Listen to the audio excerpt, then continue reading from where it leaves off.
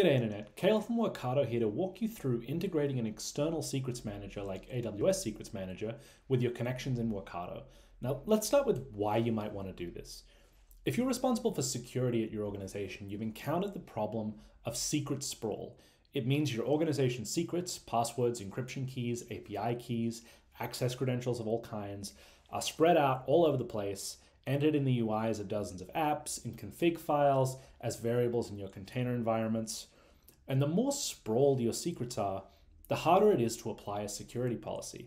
You want to rotate all your passwords? Well, first you got to remember where they are. And worse, you end up with old, forgotten secrets floating around that can become points of vulnerability for an attacker.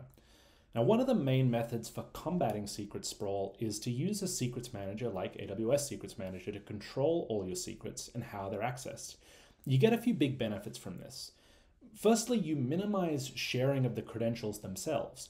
You store them only in the Secrets Manager, and you just share a reference to them. It helps you avoid all those things people know they shouldn't do, but do anyway, like emailing passwords around. And two, by centralizing all your secrets, you always know where they are and who is accessing them. And you can revoke access whenever you need to.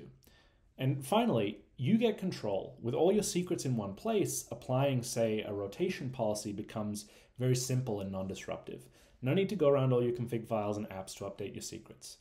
Now, all of these benefits are even more relevant when it comes to automation. Think about all the sensitive information that passes through your automation platform and all the connections you need to create to make that happen across your HR platform, your payments, or your customer PII.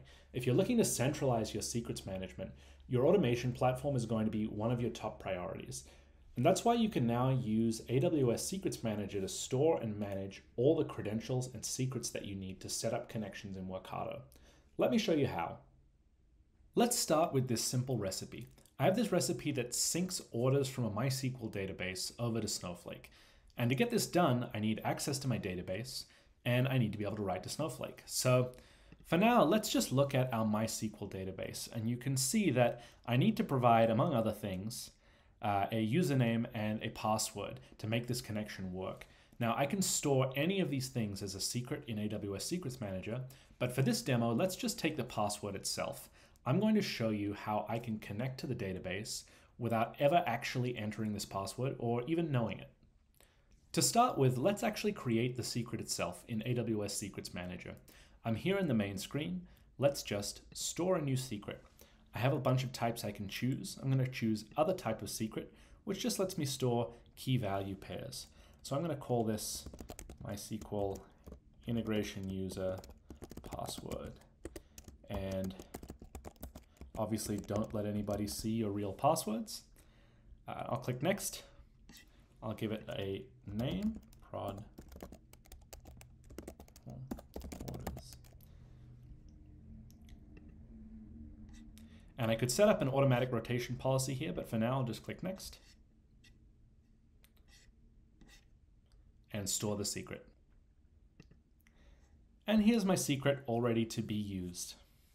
So now we need to set up Workato so that our workspace has access to this secret. You need to be the workspace owner to do this part. So we'll go to Settings, Secrets Management. Under which Secrets Manager do you want to use? Select AWS Secrets Manager, and we'll get this AWS account ID and an external ID, which we will need later. But for now, we need to create the policy and role that will give Workato access to our secrets. And we do this from the Identity and Access Management, or IAM dashboard. So let's start with the policy. We'll create a policy, and you can edit these policies as raw JSON if you know what you're doing, but it's easy to use the visual editor. So under the service, we'll select Secrets Manager. We need to give access to specific actions. So here we need the describe secret action, and we need the get secret value action. We also need to provide access to specific resources. I can choose to give access to all resources, which will give all the secrets I'm storing, but it's better and more secure to give access to specific secrets that you want to share. And we do that by taking the ARN here, which is a unique identifier for the secret, and adding it to our policy.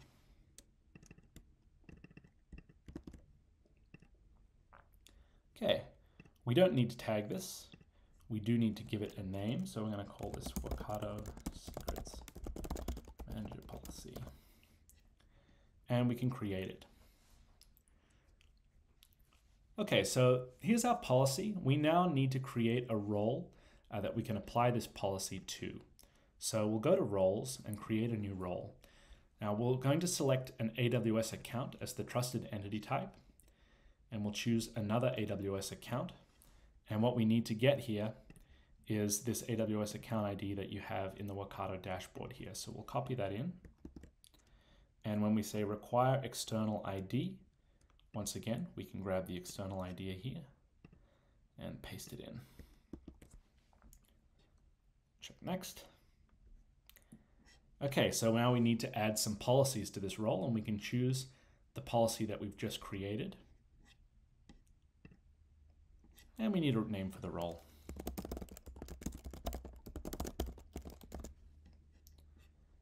And we will be able to create it.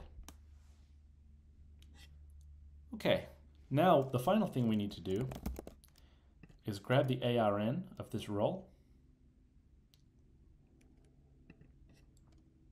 and add it to the Workato dashboard here to complete the trust relationship. Now that we've set ourselves up to share our secrets from AWS Secrets Manager in Workato, let's show how we can apply this secret to a specific connection. And it's pretty simple. We go to just where we would normally put the password in, and we need to put in a reference to our secret. And there's a format that it's stored in, and it looks like this: Workato, SM for Secrets Manager, and then the key name and the secret ARN. So if we look back in Secrets Manager, we can remember that we've got MySQL _IU _password is our key name. So I can replace this. And we can grab our secrets ARN again, replace this here. Okay, and this is what the reference to the secret will look like. So now I can hit connect, and we have a successful connection. So let's run a quick test to make sure that this has worked. Okay, and we're successfully reading from our database, despite the fact that we never directly entered our database password into Workato. Now, if I was somebody else who hadn't actually initially set up this secret, all I actually need to know is that reference to the secret. I don't need to know the actual password at all. Now, one of the reasons that we manage secrets this way is to be able to easily revoke access to a secret at any time from a centralized location. So let's see how that works. In our IAM dashboard again, we'll go back to our Workato Secrets Manager policy. Now, in the meantime, I've added a couple of extra secrets to this policy so you can see what a more mature version would look like. I've got 3 in here. If I want to revoke access to all the secrets I'm storing for Workato, I could just delete this policy altogether. But if I want to be a little bit more targeted about it, I can edit the policy. And I just need to find the resource that gives access to my MySQL database, and you can see it here, prod MySQL orders, and remove it from the policy, and save.